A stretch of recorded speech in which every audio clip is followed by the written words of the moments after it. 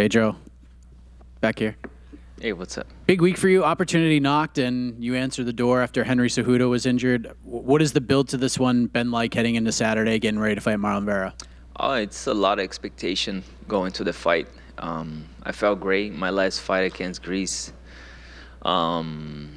Just got back in training right after my last fight. It was April, somewhere in the middle of April. I was training, and when I got a call from Sean to replace Cejudo 6 weeks in advance, I felt there was plenty of time to get ready for Cejudo. This is obviously a big card, and not only that, it's a big card for the bantamweight division with the title on the line in the main event.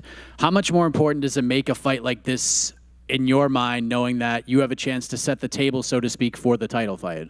Yeah, all my fights speak for themselves. You know, it's really important to also showcase that I'm still here strong. All my previous fights spoke for himself, and this is not a different one. It's the type of fight that it's gonna be a lot of eyes on us. Even though that better like that, right? It's gonna be a lot of eyes on us. It's a big card, a bantamweight title. It's gonna be displayed on that night, and I believe like an impressive victory over Cejudo, it's gonna even push me forward towards the goal. So let's see. Marlon's had a good run. He's coming off the tough loss to Corey Sandhagen. He hits really hard, super durable, much like yourself. Doesn't get finished really ever. This matchup just screams fun. It just screams a dogfight. Is that how you view this as well, that you two are just going to go in there and just kind of beat the brakes out of each other? For sure, just like that. We have probably the same amount of fights in UFC. We are like the most bantamweight fights that we have in the division. It's Marlon, it's Cejudo, and myself. Very durable guy. I don't think he never been finished one of his fights. So myself too, I never been knocked out or finished in none of my fights. We both like to go and exchange and and bring like some type of like a dog fight, which nowadays a lot of people try to fight and play more safe. Cejudo and I, we are like, don't give a fuck. We just go for war.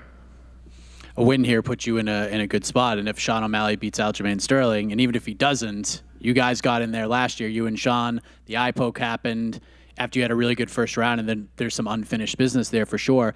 Is there a part of you that hopes Sean gets it done so that you can try to finish that business with the stakes as high as they could possibly be? Actually, a part of me, I want to fuck him up in a hotel. But the other part of me, as a father, a husband, and a believer, say, no, don't do that. You're going to get it yourself some way. I'm kidding. So it's definitely... We're professionals, I know he does that too. It is what it is. I'm not the guy that I sell my soul to the devil, so I can get more followers, sponsor, or money. But nobody's supposed to be like each other, and he has his ways of doing things. I have my way of doing things, even though it's a fight that I'm looking forward to see it. Sterling, really good wrestling, grappling background. Sean O'Malley, long reach, precision, knockout power. So it's definitely a fight that it's going to be really good for the bantamweight division. Who wins? I think Sterling. Thank you. Pedro, hello over here. Well, you guys, he already said it in some kind of way. Is there... I mean, Cejudo's probably the most similar fighter to you that you could have gotten. You're both very durable. You're both really hard hitters. Both of you have finished most of your fights before the final bell. You've won most of your fights not by decision, but either by knockout or by submission. Do you see this as being a fight that's going to give fireworks like since the beginning, or have you planned anything different? Have you strategized differently in order to not give Cejudo the fight that he probably wants? The funny thing is, I always plan, and my coach is like, no, let's start like this, and then I do that. Let's be more strategic. And then I ended up, the bell rings, and then I just go for the bra. It's, I think it's more part of my spirit, the warrior, the inside of me that like to go there and get business done quick.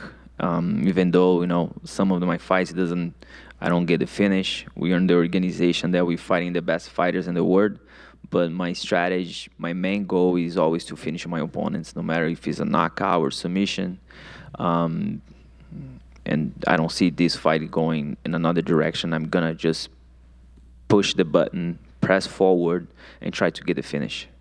Considering Cejudo was a top 4 fighter not more than a few months ago, and you're, of course, replacing a top fighter himself in Henry Cejudo, how big of an opportunity is this for you to get in the spotlights, probably go up and rank a few places, especially considering that Aljo said this is probably his last fight at bantamweight, and that's definitely going to shake up the division. Yeah, let's see. So they need to fight first to see what's gonna hold for the future in that division.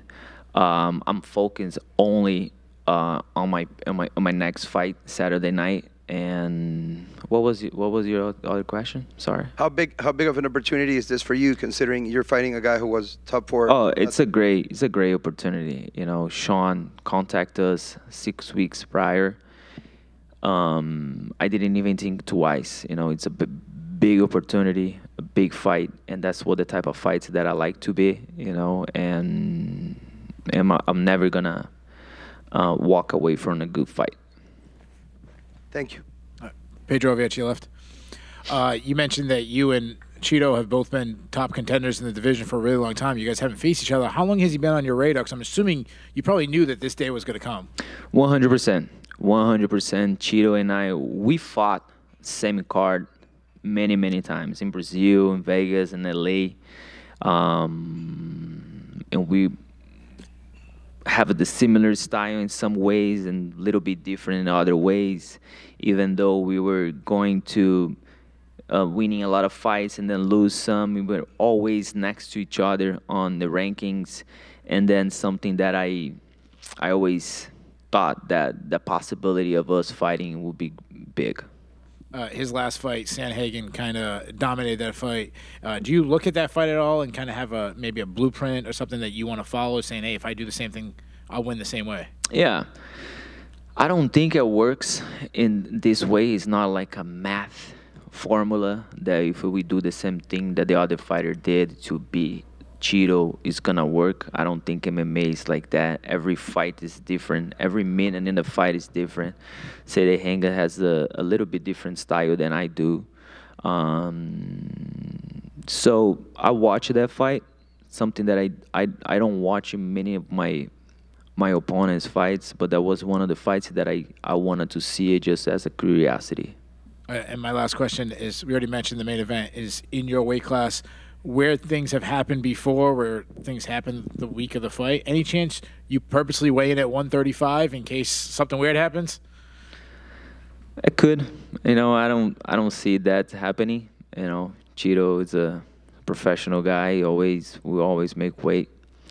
I was thinking more of something happens in the main event. I'm a professional, and if UFC say, something here change, and we have to adapt, I will be able to adapt and to do whatever it takes. Good luck to you. Thank you.